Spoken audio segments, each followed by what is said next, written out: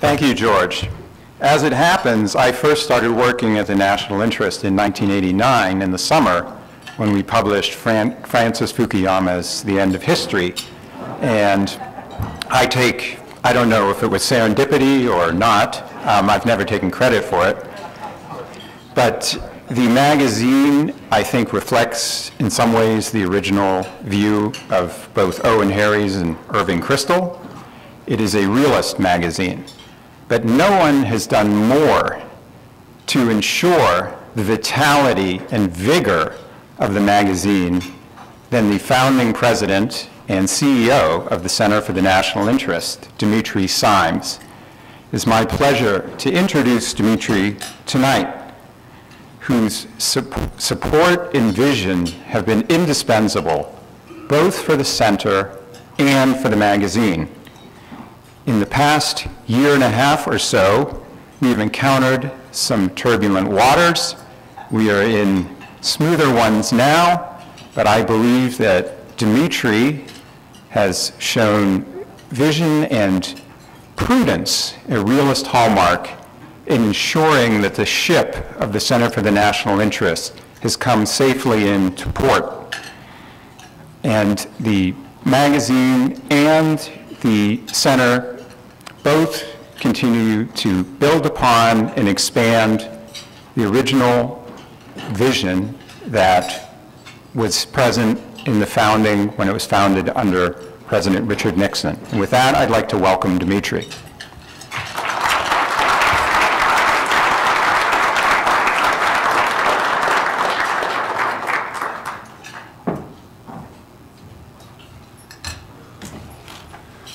Jacob, thank you very much. I have to say that working with people like Jacob, it is very easy to exercise steady leadership.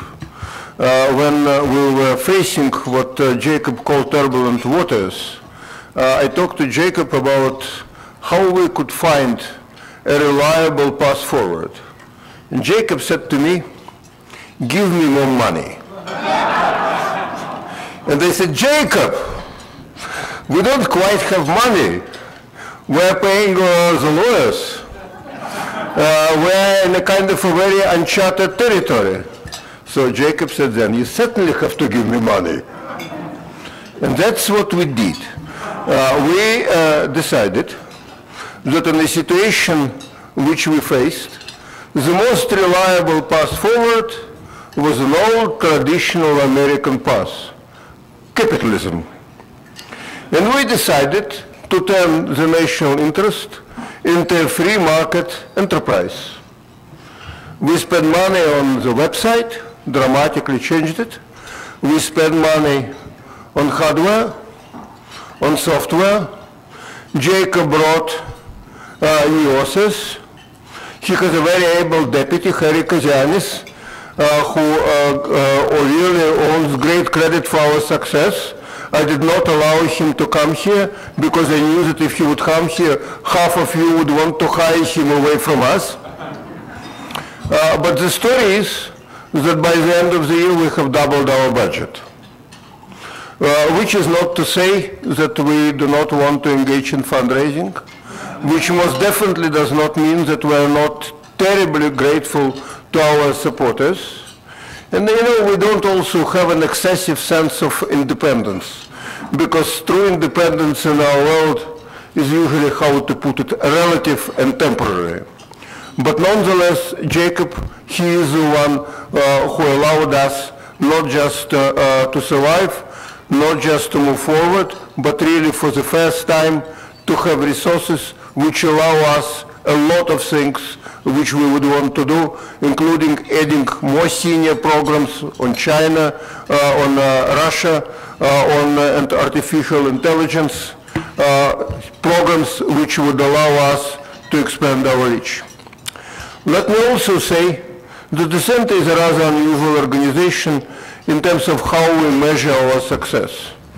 The Center was visualized by Richard Nixon, who during last years of his life have decided that despite his long-term, how to put it, skepticism about think tanks, that he wanted to have a small think tank built around him. And he consulted a number of people, most important Dr. Kissinger. I remember how I had a meeting with Nixon, and I was told to go and see Dr. Kissinger in his office. And I was also instructed to come back and to report what Dr. Kissinger said. I'm sure that they had a conversation of their own, but basically Dr. Kissinger's view was quite instrumental in Nixon's decision to proceed with this new organization. One thing he told me about what kind of center he wanted was that he wanted an organization that would be a little different. His question was, why did he have to create a new center at this fairly advanced age as he considered at that time? He was slightly older than I am now. He also was asking why Washington needs another think tank.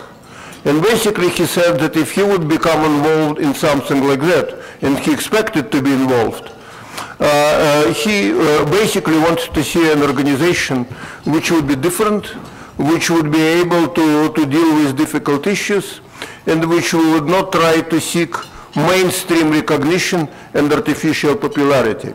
That is one reason that when we look at our role in Washington, we do not measure by a kind of universal applause or recognition in terms of every organization and every point of view, feelings that we should be respected.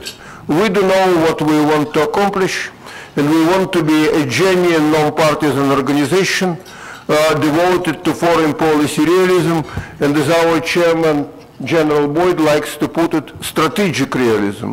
Realism which is not a kind of pedestrian pragmatism, but which is rooted in long-term American interests. Henry Truman is reported to say that if you want to hand a friend in Washington, you need to get a dog.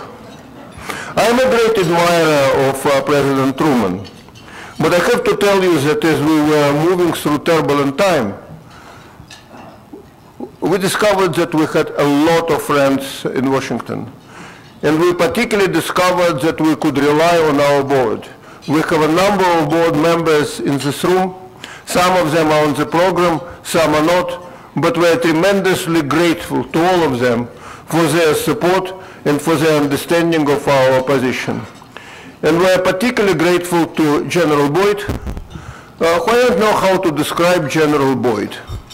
When I was still in the Soviet Union, I had an opportunity to meet some pretty distinguished military officers. And these were people of great physical courage, and I would not be afraid to say of great military talent. There was one thing they did not have: civic courage, a sense of political and personal integrity. And one reason this center, I believe, was and remains a successful story is a steady leadership and inspiration of General Boyd. And we, of course,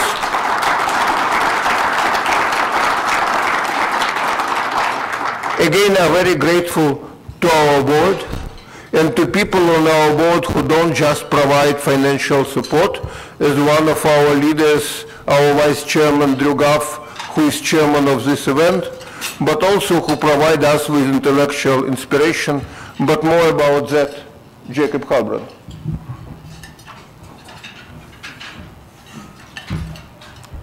Well, one of the nice things about tonight is that you'll get to meet, in a certain sense, a number of people affiliated with the center. And I am delighted to be able to introduce Graham Allison, who has been a stalwart supporter of both the center and the magazine. Graham has had a stellar career at Harvard, where he ran the Belfer Center for many years. He's now the Douglas Dillon Professor of Government there.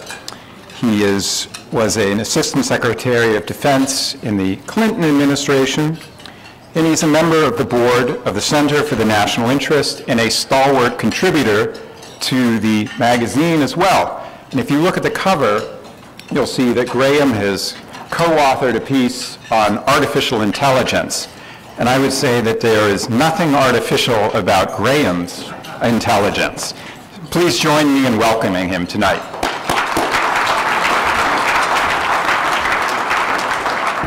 Thank you very much. The host asked if from a distance I would try to say a few words about what the center has accomplished over these 25 years. So 25 years in 5 minutes, not likely, but let me say a few things. A 25-year record in which an organization holds true to its mission in the craziness of a town called Washington is a wonder, a genuine wonder.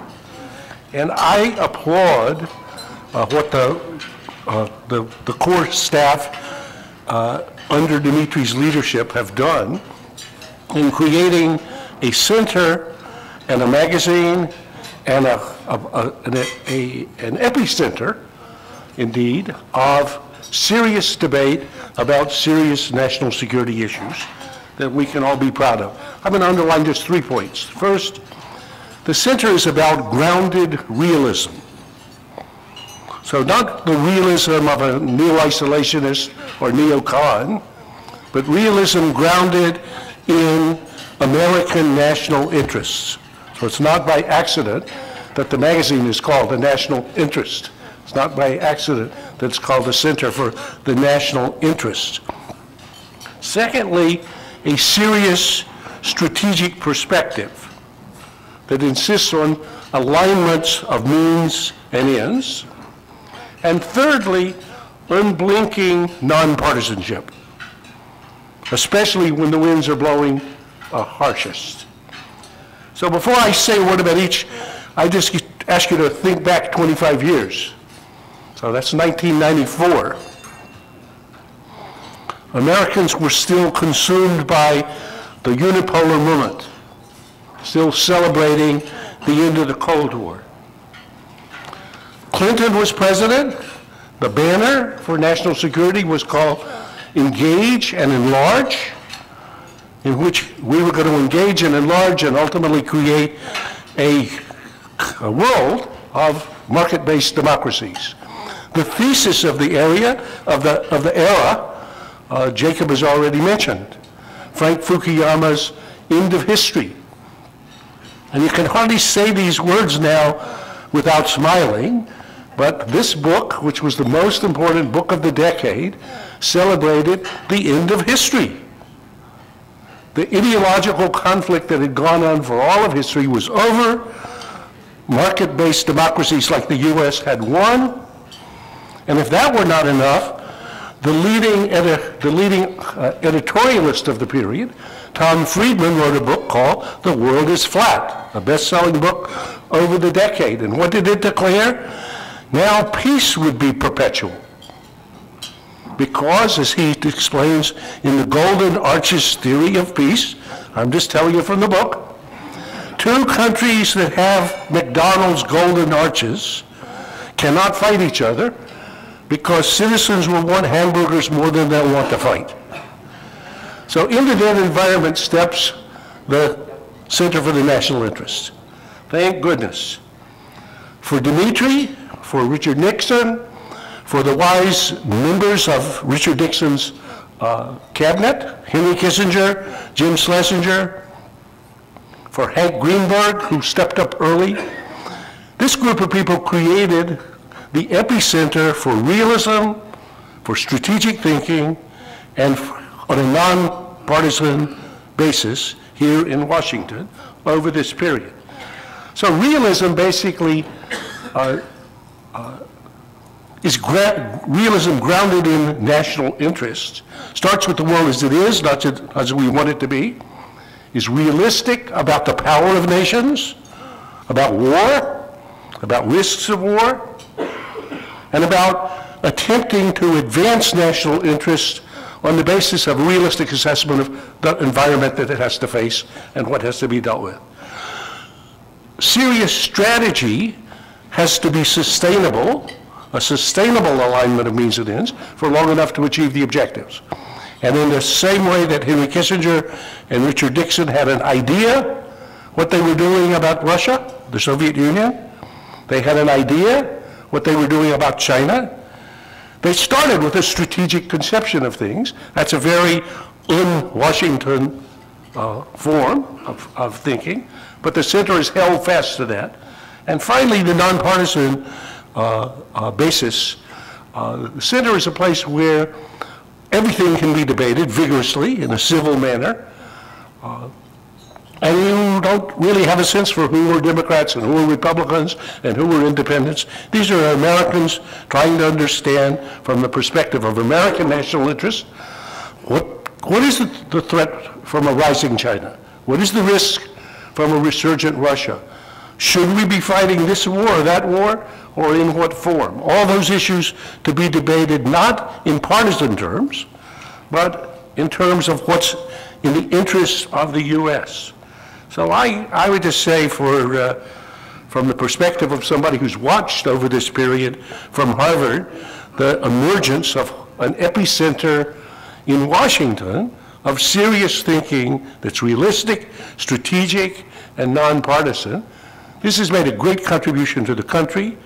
I would give a shout out for Dimitri, for the board, Henry and Jim Schlesinger, and so many others, including Hank, who've over this period managed in each year, and in each 5 years, and in each decade to bring on a team like the team that's represented by Jacob and the National Interest magazine, and now produce not just a center where you've got vigorous debate about everything, but a magazine that's become the major locus for serious debate about all these issues. So I just say, please, let's raise our glasses for a kuzzah for the Center for the National Interest, Dimitri, and a fantastic team.